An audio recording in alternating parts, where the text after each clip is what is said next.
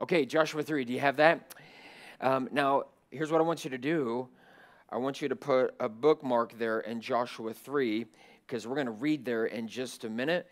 And I want you to find 1 Corinthians chapter number, I think it's 10. I better pull up my notes. Yes, chapter 10. I want you to find 1 Corinthians chapter number 10. We started a series last week. You can go ahead and show the title screen there. We started a series last week called Steps of Enjoying New Spiritual Victories. And it's all centers around the truth and the details of the people of God crossing the Jordan River in Joshua chapter 3. Man, this chapter is chunky. You don't want to call someone else chunky, but you can call a chapter in the Bible chunky. It's chunky. It's full of great truth. It is so applicable. And I really believe that there are some truths here that God wants you to hear. I'm convinced of that this morning. Would you look at me? I'm convinced. There's some truths that God wants you to hear. There's some truths here that you're going to identify with. I am convinced of that. In a room, even a small church like this, in a room this size with the however many people are in here, you're going to hear something from the message like, yep, that's me. Yep, I identify with that. And that's what God wants. He wants to be able to speak to your heart. So I'm looking forward to it. And I want to start actually in 1 Corinthians chapter number 10 to highlight a concept that's important to understand as you look at Old Testament stories. Are you there? 1 Corinthians 10. Look in verse number 1. It says, "Moreover, brethren," Paul speaking to the believers of the church of Corinth, "I would not that ye should be ignorant how that all our fathers were under the cloud, and all passed through the sea, and were all baptized unto Moses in the cloud and in the sea, and did all eat the same spiritual meat." Okay, so look up here. Obviously, the Apostle Paul would be referencing the time that God's people spent in the wilderness, traveling, following the Shekinah glory in the cloud and the ark of God, and lived in the wilderness without air conditioning, without swamp cooling for 40 years. Each morning, manna would show up. They would eat that spiritual meat. He's referencing that story and the details that surround that he didn't necessarily include here. Does that make sense? Look at verse 11. "Now all these things happened unto them for ensamples, and they are written for," say the next two words. So these stories that God has in the Old Testament, in particular, God's people traveling through the wilderness, after the Red Sea, and coming to the River Jordan, God said, "I've recorded that not only to give you a historical account of what I did back then, thousands of years ago, but I've given you this story so you can learn something about how I work in your life." So what we're going to look at in Joshua 3, this is God showing you a story of the way he worked with them back then is often the way he'll work in your life as he leads you, brings you toward Jordan River, so he can lead you on to victories over places like Jericho. We all have Jerichos in our life. We all have Jordan Rivers in our life. We all have, and I'm using the biblical word, Shittims. That's the city that they were before they came to Jordan. We all have those areas in our life. We all have areas in our life where our feet are in the water. I can't wait to tell you about that, where our feet get muddy. We all have stages like that in our life. All of us. Makes me want to say, stick up your foot right now. Don't do that. I hate wet feet. I hate wet feet. I especially hate wet, muddy feet. But sometimes God leads you through circumstances where your feet are wet and muddy. Can't wait to talk to you about that here in just a minute. With that in mind, go to Joshua 3. You can lose your place in 1 Corinthians chapter 10. Joshua 3. Can we stand for this? Would that be okay? If you're able. Miss Betty, you don't have to stand. Miss Margaret, you don't have to stand. These beautiful ladies right up here in front, you just stay seated right there and listen to the word. How about that? It's a good deal, isn't it? Mark, he has to stand because he's naughty. Joshua 3, verse number 1. Joshua rose early in the morning, and they removed from Shittim, again, about 10 miles east of the Jordan River, and came to Jordan, he and all the children of Israel, and lodged there before they passed over. And it came to pass after how many days? 3 days of waiting. That the officers went through the host, and they commanded the people, saying, when you see the ark of the covenant of the Lord your God, and the priests and Levites bearing it, then ye shall remove from your place, and, next 3 words, when you see the ark, go after it. If it leads you to muddy water, where your feet get wet, it's okay. Go after it. When you see it, go after it. Verse number 4. Yet there shall be a space between you and it, about 2,000 cubits by measure. Come not near unto it, that ye may know the way by which ye must go, for ye have not passed this way heretofore. Look up here. You haven't been to tomorrow yet. You know what that means? You need to follow the presence of God where he gives his direction. And you need to make sure you don't get ahead or behind, just at the right distance, because you haven't been to tomorrow, nor have you been to next week, nor have you been to next month. You haven't been to your next job. You haven't been to the retirement that you're working so hard to save. You haven't been in that relationship that you're hoping is going to solidify and be amazing. You haven't been there. He has been there. In fact, he's there right now. He's the God of eternity. The Bible says he inhabits eternity. Whoa! Think about that. That means that God right now is in yesterday, while also being right here with us today, while also being tomorrow with us tomorrow, whatever it is that you're going to do that you don't know about.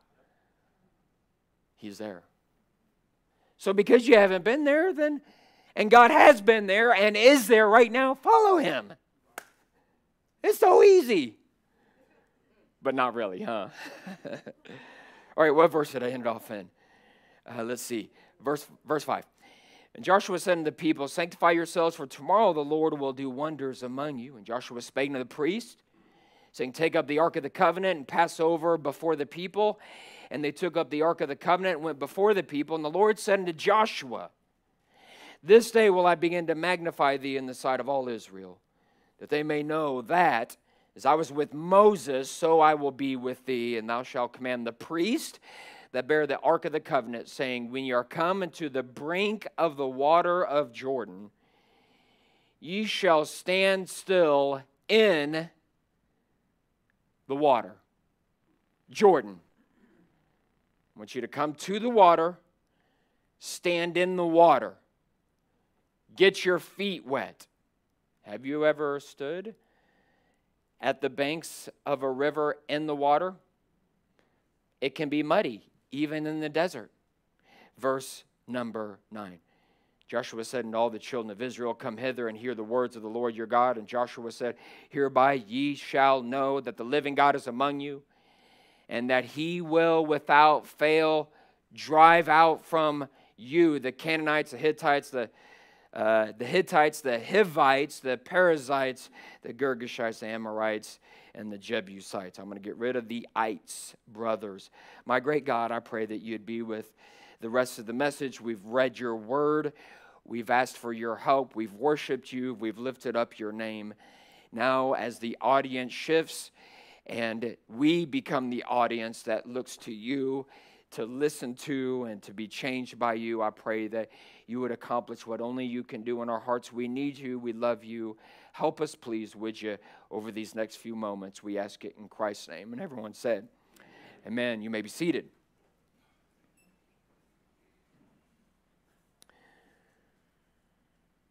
Is my quote up there? It is up there. I want to start with the quote I gave you last week, a commentator's view of this passage. In each generation, the Christian is brought to the place where he must choose between desert life or self-effort, failure and frustration, or in the life of the promised land of victory and fulfillment. There is a Jordan to be crossed in the life of every Christian. Unfortunately, if I were to add a word, I would say unfortunately, we do not automatically grow out of the desert experience. In other words, you're not just going to all of a sudden be out of the desert into the promised land with the grapes and the figs and the vineyards and the house. Yeah, that just doesn't happen in the spiritual life. You're not just going to wake up one morning and be a strong Christian. You're not just going to wake up and all of a sudden have command over your emotions. You're not just going to wake up one day and all of a sudden be able to trust God with your money. Trust God with the unknowns, all the unknowns that He places before you. That won't naturally happen. What has to happen is you've got to let God lead you. You've got to let God lead you to some Jordan rivers, and you've got to learn how to follow God. And it's a journey to grow, and spiritual growth takes time. And so, it's going to the Canaan experience as the result of a calculating, decisive steps of faith. It won't happen naturally, is what he's saying. You've got to be deliberate. If you're going to grow, you're going to have to be deliberate. If you're going to move on to the next victory, please get this. If you're going to move on to the next victory, you're going to have to be deliberate. You're going to have to be willing to get over the times when you're tired of the heat and you just want to escape. Spiritual heat, emotional heat, psychological heat. There's going to be times when you're just going to have to get over how people can be offensive to you and understand that God's greater than all that, and you just got to move on. There's going to be times when you're disappointed, and you got to keep trucking forward. It's a decisive step if you're going to get on to the next victory. And so that's what this story represents for us. These steps that God brings us on so we can get to the next spiritual victory. And God always has a spiritual victory for you. He's always got a new victory for you. After Jericho, it's Ai. After Ai, there's other cities, a whole list of cities in Joshua. What's the next victory God has for you? What's the next project, spiritual project that God wants to lead you to and help you overcome? What is it?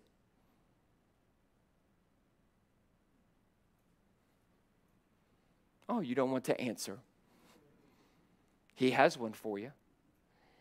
Maybe during the message or at the end of the message, if you're unsure of what the next step or what the next project is, if you're uncertain about that, that's not always a bad sign, but generally it's a bad sign because as God is leading you, even if you've had previous victories, He doesn't let you stay there. He's got new areas of growth that He wants to lead you on. If you're uncertain, it maybe means that you got caught up and you got stuck or you got stagnant, maybe from disappointment, maybe from offense, maybe from sin, maybe from disobedience and not moving on to the next stage. So God's just going to let you sit there. Sometimes God recycles your problems. If you don't, He brings a situation into your life and He's trying to lead you and teach you that requires faith and endurance, and you don't learn the lesson. And so what God will do oftentimes is He'll recycle a problem. If you keep coming up with kind of the same issues in life, probably what's going on is God is recycling the issue until you learn it. I keep having the same people problems. God's recycling it until you learn it. I keep running into these same financial problems. God's recycling the issue until you learn it. I mean, I could go on and on. All of this is not in my notes, but I need to move on so I don't keep you here forever. The point is that God has some spiritual victories that He wants to lead us through. Now, we looked at two steps that we need to be mindful of that God is more than likely going to lead you through if you're going to get to whatever victory, whatever Jericho, whatever Jordan that He wants you to conquer. I'll get to that in a minute. We're going to look at the third step, just the third step today. But I want to pause for just a moment and kind of extract allegorically from this story just for a moment. Can I do that? If you're a believer in here this morning, you need to know that God is currently in the process of leading you to the next step in your spiritual walk. There's always a next step. Right now, He's in the process of doing that.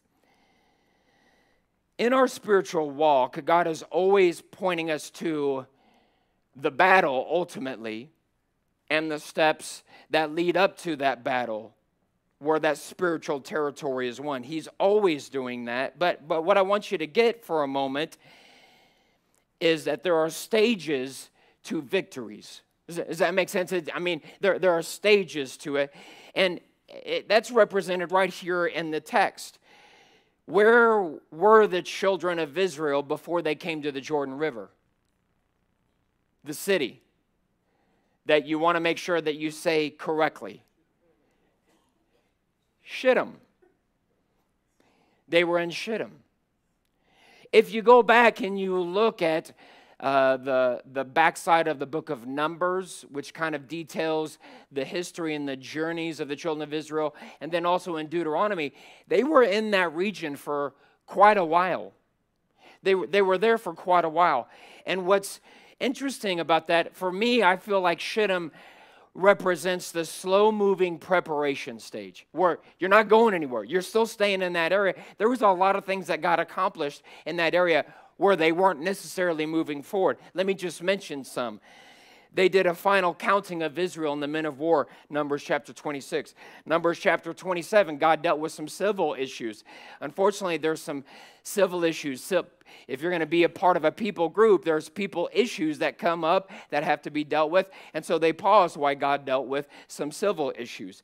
There were some there were some final instructions given to the people of God about how they should treat the Levites, those that would minister the things of God unto them. God made sure they understood that. And I'm just kind of skimming the surface. There were a lot more than what I mentioned. There was also, God had to prepare their leader.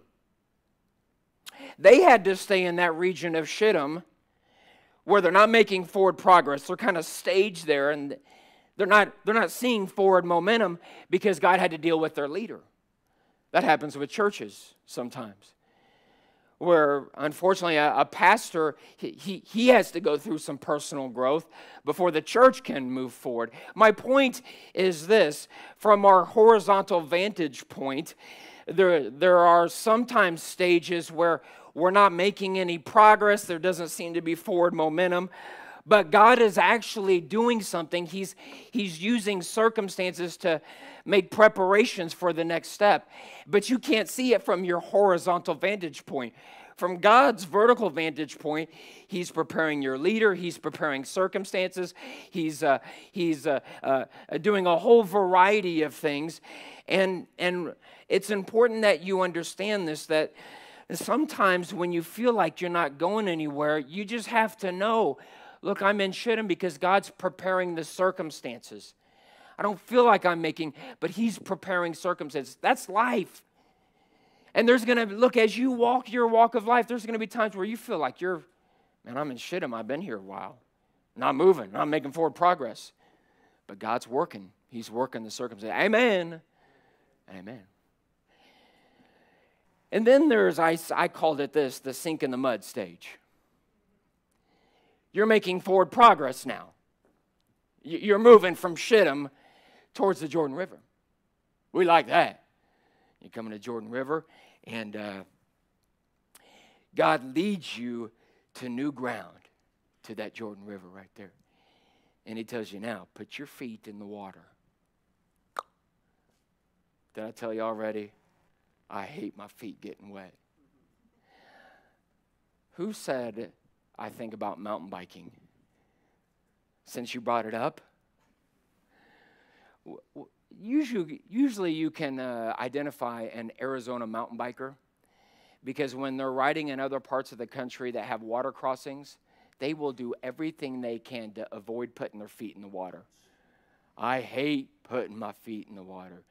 But even more than that, I hate putting my feet in water and it sinks in the mud. Sometimes in life, as God is leading us to the next step, to the next victory, we finally are making forward progress, but as you do it, your feet are getting wet and it's uncomfortable. In fact, as you stand in the banks of the Jordan River in the water, your feet sink down in the mud and you can feel the mud coming up in between your toes. You don't like that. And sometimes we have stages in life where we're like that. Where, yeah, I'm so glad that I'm finally making progress, but does it have to be so wet and sloppy and messy? Just sometimes stages of life are just messy and you don't like it. Don't lose your faith. Understand that spiritual victories come in stages. Amen. Oh, but thank God for those times when God, the dry land, clearing the way stage. Don't you love that time? Oh, yeah, isn't it great? We didn't read the whole story, but after they step in the water and their feet get wet and muddy, their feet had to get wet and muddy before the dry ground came, before they saw the water starting to back up, and they're watching all of this. And I'm so thankful for the times in my life when I'm making progress, and man, it's easy. God's dried my feet. The mud are off my feet. I'm seeing God move the obstacles, and you're just walking around, you're like, I can't believe this. Yes, I love this, but not all the time of your spiritual stages and journey and victory are on the dry ground crossing the Jordan River. Don't you wish it was? But it's not. You can't always have the dry ground. And so I just bring these stages up to say that all of us are probably in one of these stages. Maybe you're in that stalling stage of Shittim and you don't feel like you're making much progress. And what God is probably doing is working in the circumstances behind the scenes and you can't see it. Maybe you're in the phase where you are making forward moment, but you don't like it. You're uncomfortable. Your feet are wet. They're muddy. And you're kind of just standing there waiting for God to dry the ground. We don't like that stage, but that's part of it. Then there's sometimes, man, when God is leading you through that dry ground, you don't get to pick the stage. You don't get to pick the stage. You don't get to pick the victory. He's the good shepherd. Let him pick it. Trust him through every stage, whatever it is. Amen. And amen. Step number 1 that we looked at last week. You need to learn to expect a logical leading from God. If he's going to get you where he wants you, please listen. More than likely, he's going to ask you to trust him in ways that seem illogical. I mentioned the timing was illogical. Do you remember what chapter 2 is all about? Chapter 2? Chapter 2 is about failure. A failed special ops mission where 2 spies went out to scope out Jericho, and immediately the first thing that it said after they come into the city is it was told the king that the 2 spies were there to spy out the land. Failure. You know what they have to do? They immediately go into hiding. They don't get a chance to check out the city. Hello? It didn't go as planned. They didn't check out the city. They had to run for their lives after they were hidden up on the rooftop. They had to run for their lives 3 days in the hills that were to the west of Jericho. They made it back safely, but now Jericho is on high alert, and it just so happens that God immediately after that takes them from Shittim, camps them out there at the banks of the Jordan River, 6 miles from Jericho, and from their position, they are 700 foot below where Jericho, invisible sight and vulnerable. And so often, the timing that God has is so illogical. It's so imperfect. This is the worst time for me to move to the next stage. God does that all the time. All the time. Wasn't the right time for Moses to confront Pharaoh. Wasn't the right time for David to fight Goliath. I mean, I just go on down the line. So God will often use illogical timing. God will also use illogical resources. They come to the river. Remember what it says in the end of chapter 3? That the Jordan River flowed beyond all its banks. It was that time, it was the harvest season, which would have been the spring season. Jordan River, its sources come up from north of Turkey, up in the mountains. And so all the snow melt comes and it's flowing. And it's the worst timing, not only from that perspective, but they don't have resources. There's no bridge. There's no, not trolley, ferry. There's no ferry. There are no walk on the water boots that Jesus gave them. There is no beam me up, Scotty, over to the other side from Star Trek kind of transport there. There's none of that. And so often when God is leading you to the next step, you look at your resource and say, this is impossible. Yes. And what I see so often is people sidestepping the steps that God wants to get them to and the new victory, because they're looking at the timing and they're saying it's horrible. They're looking at the resources and it's saying, I don't have the resources. That probably means God's working.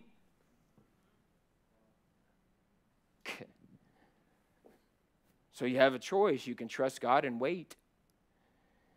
Or you can come up with your own plan. And I see so often Christians come up with their own plans. They miss out on the victories. That doesn't mean your life is ruined necessarily, but it does mean you get to miss out on seeing God do a miracle over Jericho. It does mean that you get to miss out on Jordan, and then you get to miss out on God breaking down all the walls in Jericho. But if you're going to see that, you got to trust God through the illogical resources, the illogical time. Amen. Amen. Then we looked at learning to wait on God's timing. I don't need to rehash it, but they waited 3 days. They were there 3 days without any instruction or direction from Joshua, and it makes it so hard. It's during this time, listen, it's the go dark mode. I forgot to mention that. I didn't even mention that. There's also the stage, the go dark mode from God. 3 days here. Joshua hasn't come out and given us any. We're just sitting here, sitting ducks. I can see Jericho from here. They can see us 6 miles that way. We're just going to sit here? We're going to let them spy us out? We're not going to make spears? We're just going to sit here? After 3 days,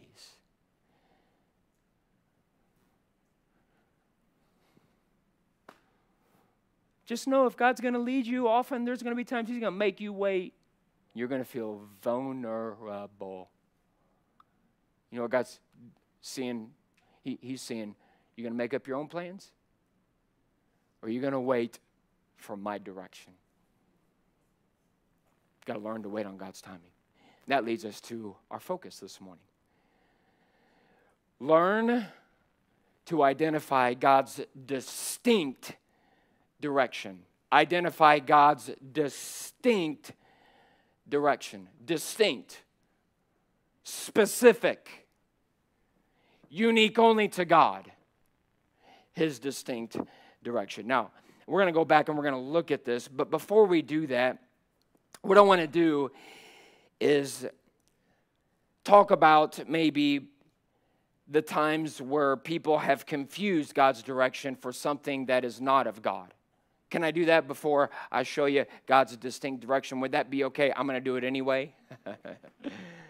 If you're going to experience the promises of God and cross over to new spiritual territory, you must learn how to identify and rely on God's distinct direction. And when God gives, please listen, distinct direction, it's unmistakable. You know it. It's not uncommon for church-going people to make wrong decisions because they're conflating God's leading with the deception of their own heart that says, oh, this is what God wants. And that deception of their own heart is empowered by Satan. He loves it. He loves it. Satan's watching you get itchy, waiting 3 days for instructions. He's watching you start to formulate those plans. He's going to leverage your emotion and your psychological distress. All the unknowns that are running through your mind, he's going to leverage your heart against you. And then he's going to get you to conflate the leading of your heart with his distinct direction and convince you that what is not God's distinct direction is God's distinct direction. Can I give you some examples?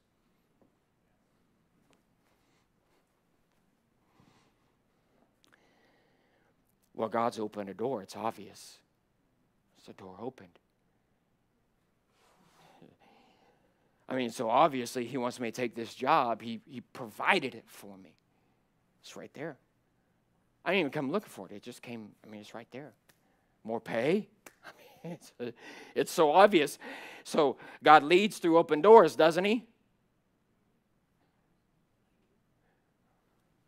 This is why I'm asking you the question. Doesn't God lead through open doors? I heard an S word that is the perfect word. Sometimes he does, but not all the time. I heard a message, we heard a message at YouthCon that talked about you need more than an open door. And it talked about the time when Jesus fed 5,000 with 5 loaves and 2 fish. Is it 5 loaves and 2 fish or 2 loaves and 5 fish? Dyslexia. Which one is it? Yeah, that.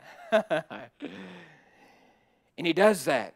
And all these people recognize this man is more than a man. This is the Messiah. So you know what they do? They're going to crown him the king. They're going to crown him Messiah, the king of Israel, the king of the Jews. And they're excited because when the king of the Jews begins to reign, they don't have to listen to the Romans anymore. And so the Bible says they tried to take him by force and make him the king of Israel. Now, he is the king of Israel, and he will fulfill that role as the king of Israel. And there was a door opened, and they even tried to force him through that. But the timing was wrong. And you know what it says Jesus did? There was an open door there. You know what it says Jesus did? He fled alone to the mountain. And he looked at the open door that everybody wanted, in fact, was trying to get him to walk through, and he recognized there's an open door here, and I will be the king of Israel, but this is the wrong timing. This is not of God. And he turns the opposite direction and runs from the open door. You know, Satan can open doors for you. I see it happen all the time, an open door, and someone conflates an open door with God's will.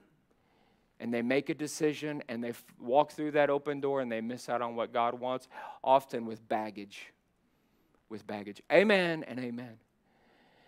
Also, God can close a door and want you to kick it down. That's his will. Do you understand that, right? So don't use the open door excuse. There are other distinct methods of identifying God's leading. Don't use the open door. If you come to me and you say there's an open door here, I'm going to confront you with these truths, and there's a lot of them there.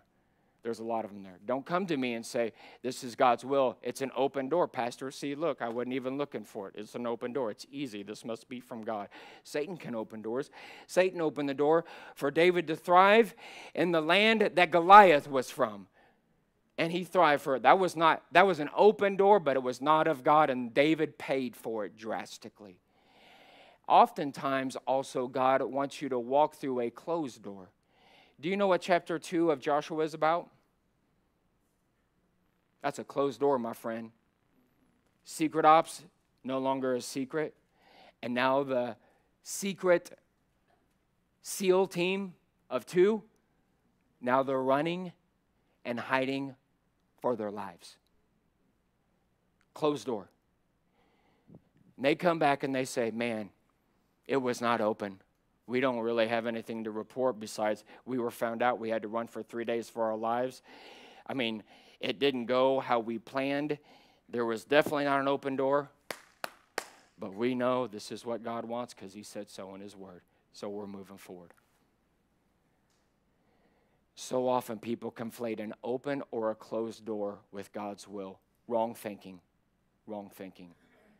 Wrong thinking. Say wrong thinking for me. Wrong thinking. Let me give you something else here. Well, we've sought counsel and we've talked to others about this, and they think it's a good idea.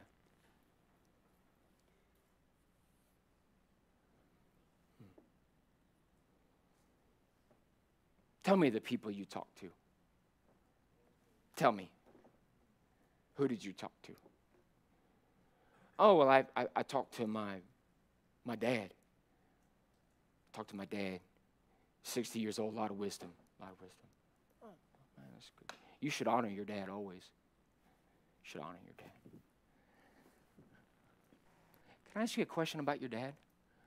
I know your dad's got a lot of money and he's done really well successfully, but did your dad go to church? So the bride of Christ that Jesus loves and commands you to be a part of,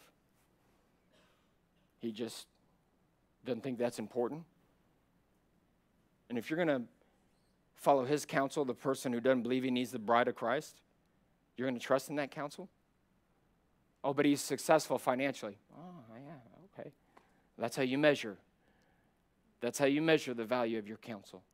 I'm just telling you all the time, people come to me and say, man, we've got counsel, and I ask the people, and it's not uncommon for the counsel that they receive. None of it is a part of the church that they're a part of.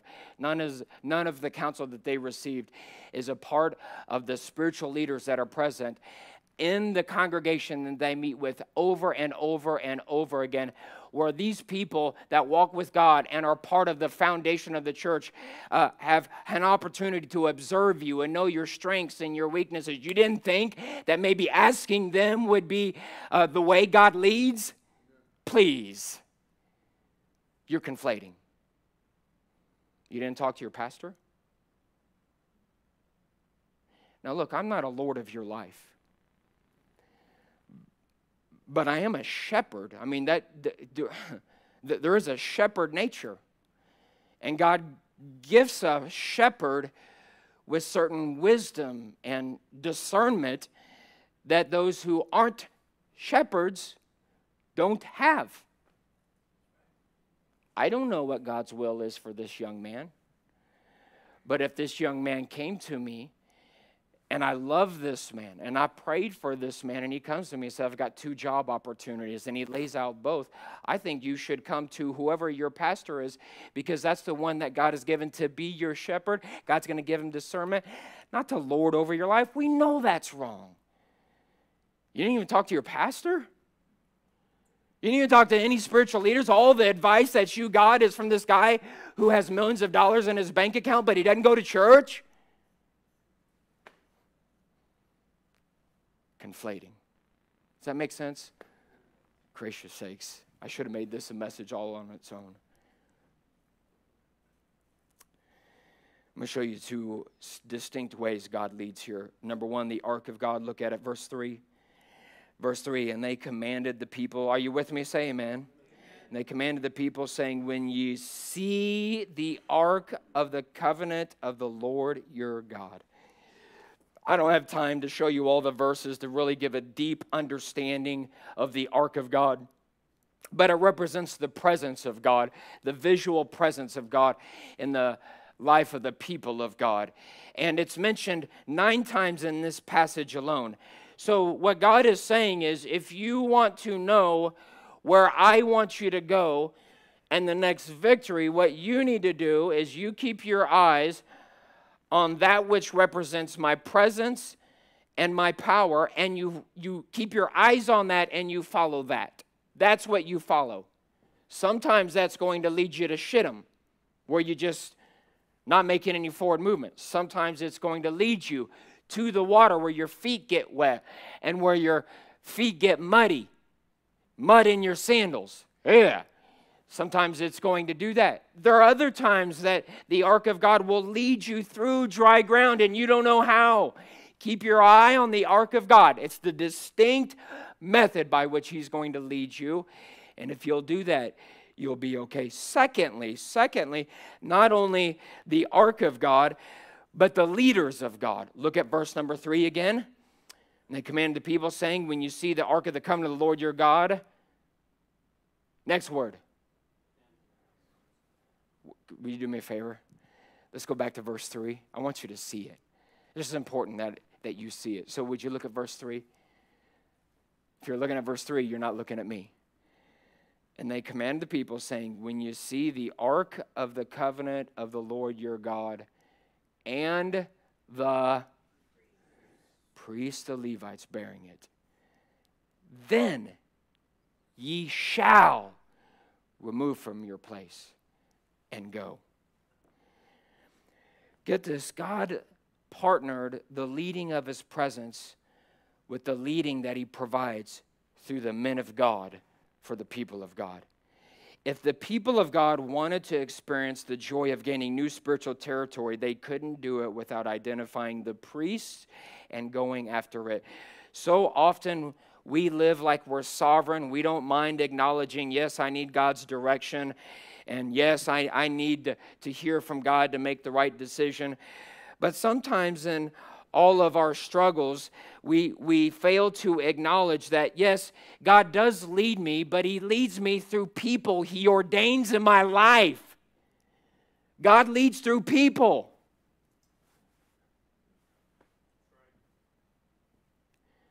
The Hebrews wouldn't experience any joy of the promised land if they said, I need God, but I don't need some man to inform me how to live. I'm a grown man. 40 years old, successful. I don't need some man to help guide me in my life to be successful. You might as well say, I don't need God.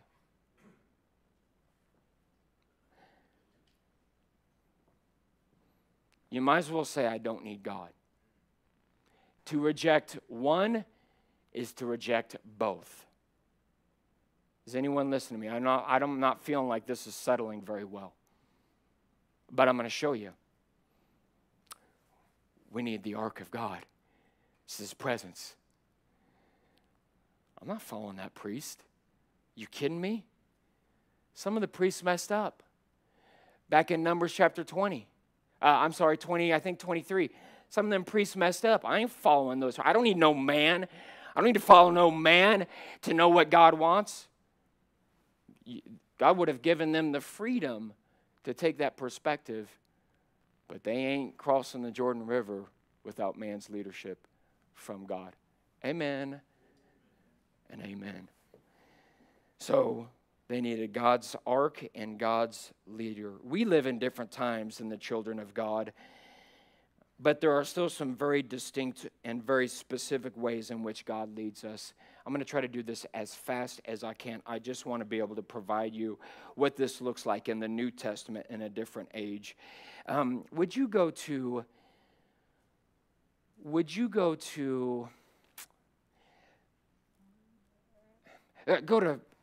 Psalms 27. Psalms 27. I think you might be able to lose your place in Joshua. Go to Psalms 27. Psalm 27, verse number 4.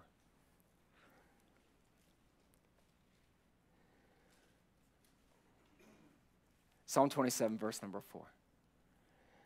One thing have I desired of the Lord, and that will I seek after, that I may dwell in the house of the Lord all the days of my life, to behold the beauty of the Lord, and to inquire in his, say it for me. Verse number 7, hear, O Lord, when I cry with my voice. Time out. He's crying with his voice. Where? Saints of God, where is he crying with his voice unto God? Where? In the temple. And why is he in the temple? Because that's where his beauty is. Why is God's beauty in the temple? Because that's where his presence is. Verse 7, hear, O Lord, when I cry with my voice, and have mercy also upon me, and answer me. And when thou didst, my notes are, someone read verse 8. Read verse 8. My notes are messed up here.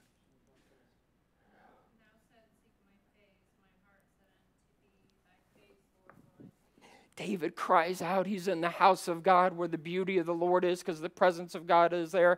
He cries out. We don't know what direction he's looking for, but it's something important in his life. He's feeling it in his life, and he cries out. And then he tells us in verse number 8 that God speaks back to him, and here's what God says. Here's what you need, David. I know you're in a needy spot. I know you're in a tough spot. I know you're hurting now. Here's my answer to your need. Look to me. Seek after me. That's my answer to you.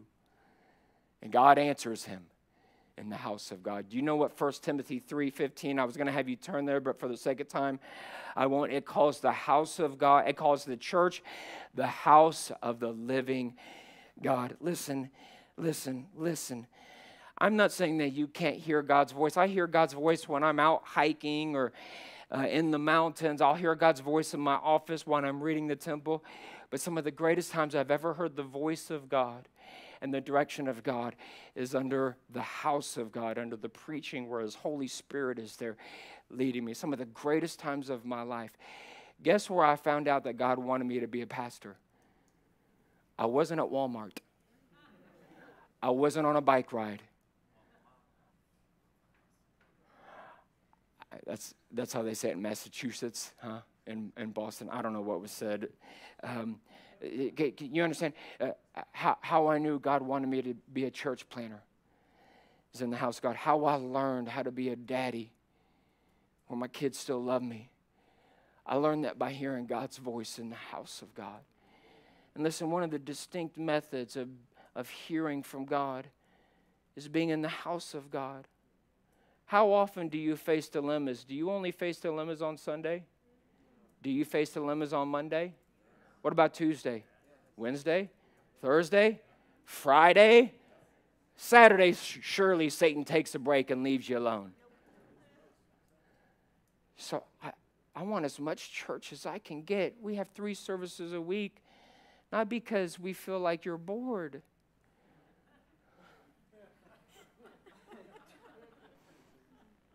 I was trying to be serious and you messed me up. You messed my flow.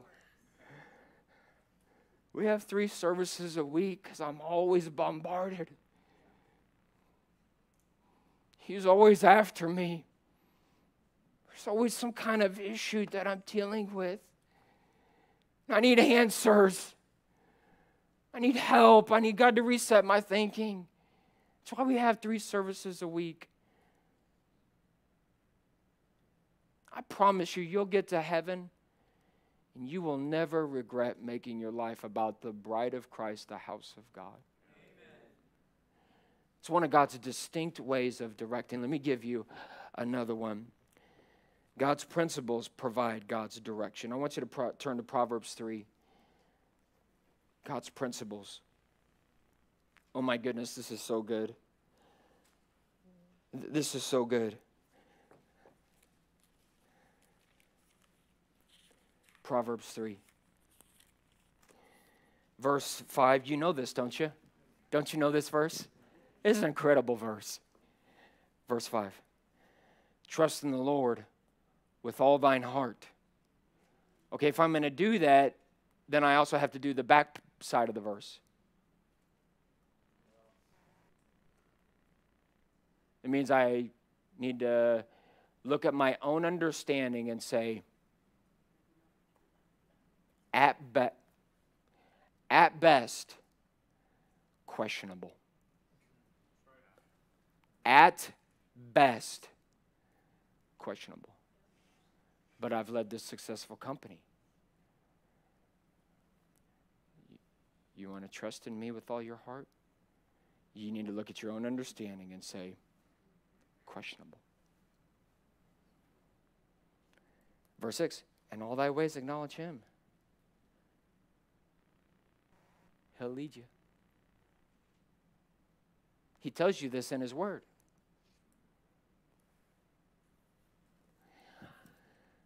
It's not uncommon that if you come to me and say, I'm deliberating over this decision that needs to be made, that one of the things you're going to hear me say is, what are the biblical principles at play related to your decision?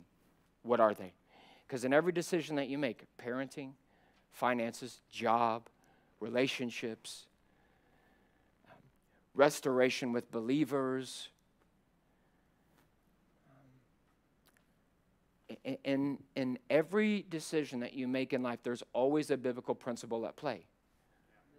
And so often what happens is believers rely on their emotions or their experience instead of trying to identify what truth from God's word, what principle from God's word is directly applicable to my decision.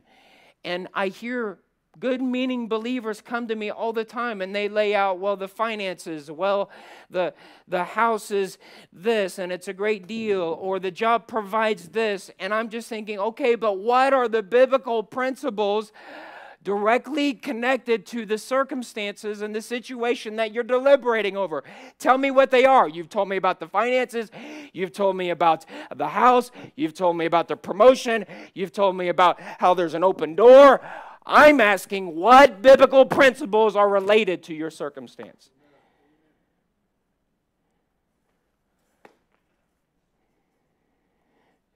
Do you know why believers have a hard time with that?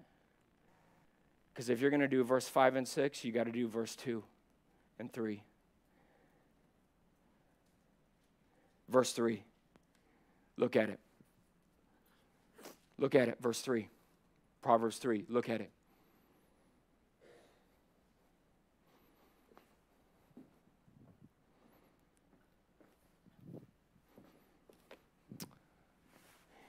I don't know if it's hot in here, but I'm going to take this off.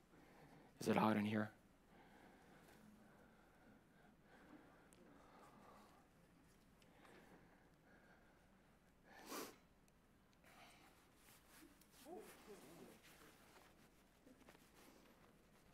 Oh, stink.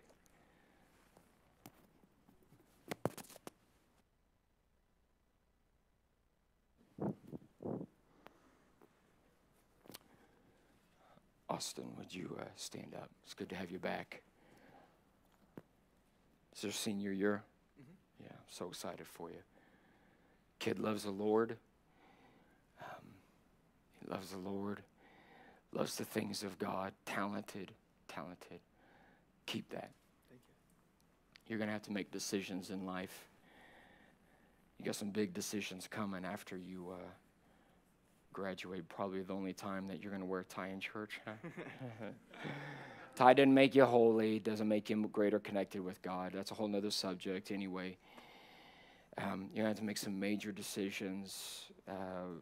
Is there a female insight? Hopefully. But not at the moment? Right. I mean, he's a good-looking young man, isn't it? I mean, look at that smile. Look at them teeth. Some white teeth right there. It's looking good. You're going to have to make some decisions. When you're making these big decisions, you can't help but be emotional. You can't help but you need to think of the finances. But what's going to make that hard in identifying the biblical principles is when you don't do verse number 3. What is supposed to be bound around your neck? Thy word. I could ask him to run around this auditorium as fast as he can, to jump up and down off the pews, the chairs. I could ask everyone to start pushing him around, and he would be frazzled. He might lose his glasses. He might lose his hat. He might have some hair pulled out of his face or chin. But the likelihood of this coming off is extremely low. You know why? It's bound around his neck. It's bound around his neck. Do you know how it gets bound around your neck? You got to get in the Word of God every day. You got to meditate at Psalms chapter 1. And the reason why so many believers make emotional decisions that are not of God's distinct leadership is because they don't spend time binding God's Word around their neck. Sorry to pound you like that. It's okay. I'm going to finish without a tie. You may be seated. Thank you for the great example that you And that's so, I mean, it's just so obvious. If you're not familiar with the Word of God, how are you going to rely on the Word of God in the heat of the moment? Here's the answer, you're not. So get in the Word of God. It's God's distinct method. Number 3, good night. Number 3, God provides pastors for his direction. Would you find Hebrews? Turn quickly to Hebrews. I'm almost done. Turn quickly to Hebrews. We've got 2 more sections that we need to look at of Scripture, and I'm gonna just file through this very quickly. Look at Hebrews 13. Hebrews 13, verse number 7. Hebrews 13, verse number 7. This is not popular in American Christianity today. I can't understand why it's at least questionable, this verse. Hebrews 13 and verse 7. What's the first word of verse 7? Remember them which have rule over you, who have spoken unto you the word of God. Who do you think that's talking about? The pastor of the church that you go to, who preaches to you on a regular basis. And it says, look, what should you do? Follow their example. Considering the end of their conversation. Look at verse, just to make sure that whoever wrote Hebrews, whether it's Paul or some other man, just to make sure we understood. And we're like, that's kind of like a one-off kind of statement. He says it again in verse 17. Obey them that have rule over you. Submit yourselves. Why? Why? They want they watch on behalf of God for you. Just like the priests. To rule doesn't mean that I say you can never leave Northway, but I would love to say that. I would love to say that. But that's lordship. That's not ruling according to Christ. Does that make sense? Americans' Christianity, I think what has happened, what it's caused us to not rely on pastoral leadership and direction, is all the failures that has happened, all the abuses of powers and failures among American pastors. I'm not sure it's necessarily happening more than what it used to 40 years ago. Maybe it is, maybe it isn't. I don't know. But here's what I do know. It's a lot easier to find out about it nowadays.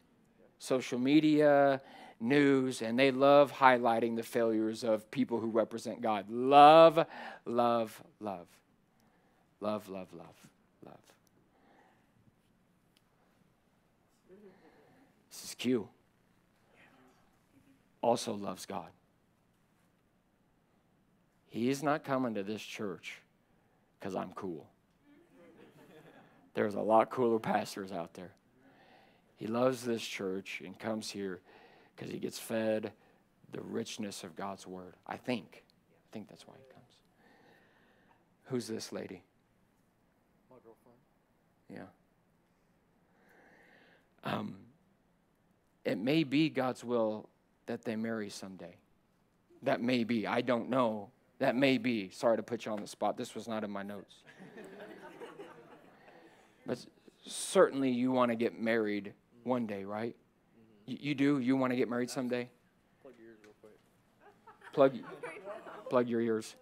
I'm getting the ring like 2 weeks. You don't hear anything. You don't hear anything.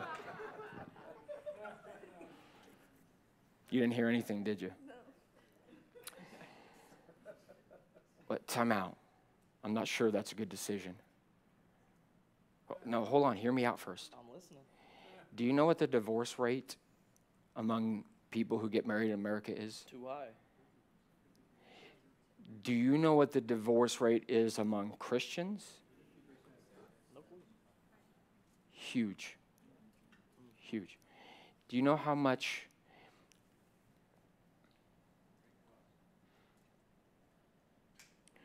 Do you know how many people, even in this room, could stand up who have been married and have been hurt deeply and wounded because of what they experienced in marriage? Do you know how many people, and don't stand, I wouldn't call on anybody, God gives grace to get through all of that, even if you made the mistake and it's your mistake that caused the separation. God gives grace. Aren't you thankful for that? I mean, he's so good. He's such a forgiving God. My point is still that do you know how much pain has come about from this thing that we call marriage? And yet you still want to get married. Do you know why he still wants to get married?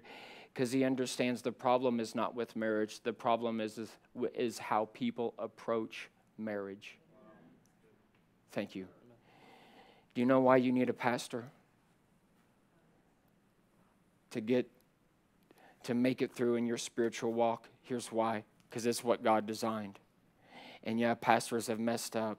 Even in the New Testament, they messed up all the time. But you can trust God, just like Jesus trusted the authorities that nailed him to the cross. His trust wasn't in those authorities. His trust was in God. Does that make sense? And so often I see Christians sidestepping this rich asset that God's provided in their life so they can get direction. And I don't understand why, other than their heart is set on their will, not God's. I'm going to give you one more, and then I'm going to close. Ryan, come to the piano. Come to the piano, or whoever's playing invitation. Here's what I want you to do. Instead of reading it, here's what I want you to do. I want you to write this down. Do you have a pen? I want you to write this down and look at this later.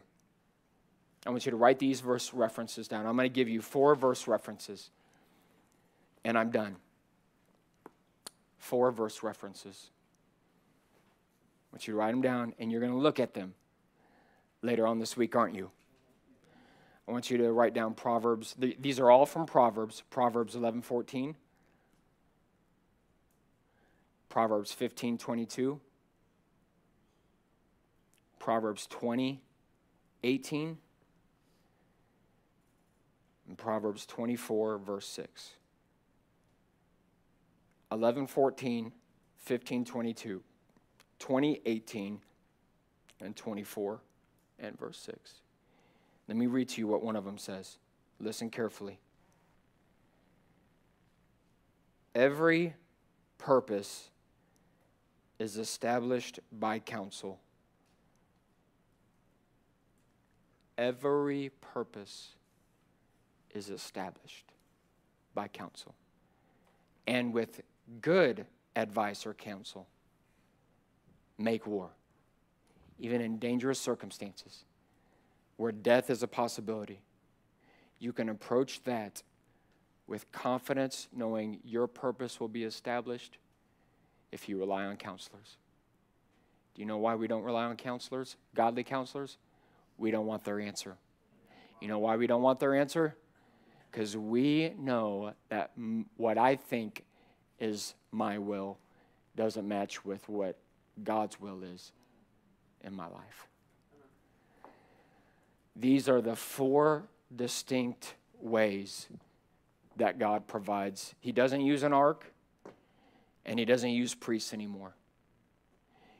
He does use his house. He does use principles from his word. He does use pastors, and he does use godly counselors. Distinct methods.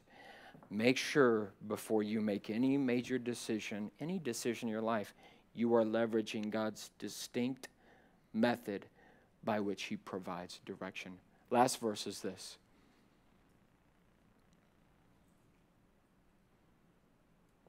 Exclusivity. What word shows exclusivity? David says, I'm not going to rely on myself. I'm not going to rely on my parents.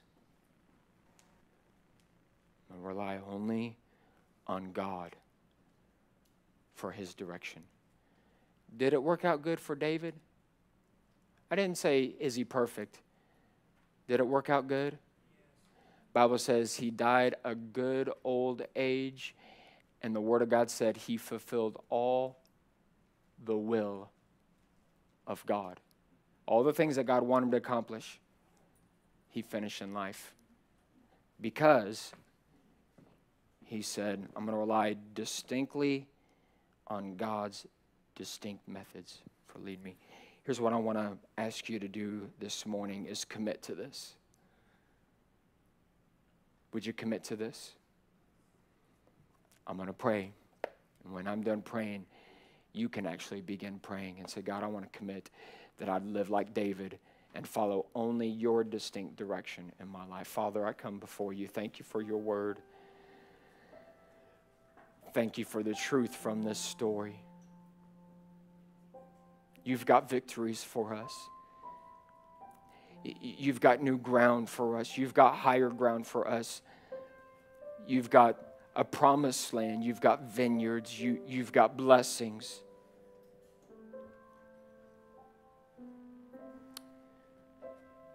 But you've got a specific method you're going to lead us there to get those things. Help us look to you and you alone. To you and you alone. Accomplish your will and help your people here assembled this morning to commit unto you. Ask for your help that they'd echo in their life and in their decisions the sentiment of David here. Wait thou only upon you, Lord. Accomplish your will, we ask it in Christ's name. Amen.